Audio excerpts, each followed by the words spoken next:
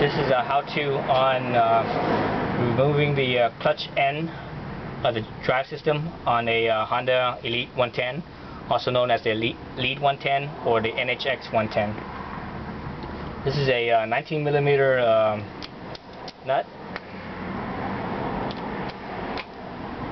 So I'm using an impact driver, cordless, nice and easy to use.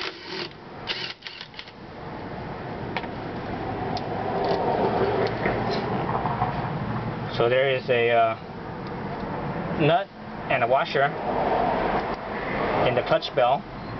Usually this thing is a little dusty. All I do is I just face it down and tap it on the floor a few times to get that dust out, and that's good enough. And this is the clutch itself. Slide this whole piece off here, and you see the belt on here already. If you need to replace the belt, you know, take the old one off, put a new one back on. When you put a new one back on, the clutch here doesn't have much space for the belt to get all the way in. What you have to do is you have to actually squeeze this open or squeeze it apart so that you give let the belt sit further inside the clutch. And the reason why you do this, it helps to install the variator later on. You're basically, when you do that, you're basically giving the belt more slack so that you could install the variator easily. So give it some slack, or have the belt in there, slide it back in.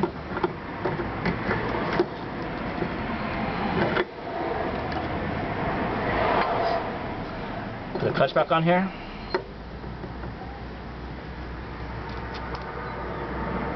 Washer and nut. This is a 19mm nut. This nut here needs to be at about 40 foot-pounds. Coincidentally, my impact wrench, when set on medium setting, is about 40 foot-pounds. Sometimes you need to hold the wheel still so it doesn't spin the whole thing. That should be good. And that's it. That's how you take off clutch side of the drive and reinstall the clutch side of the drive.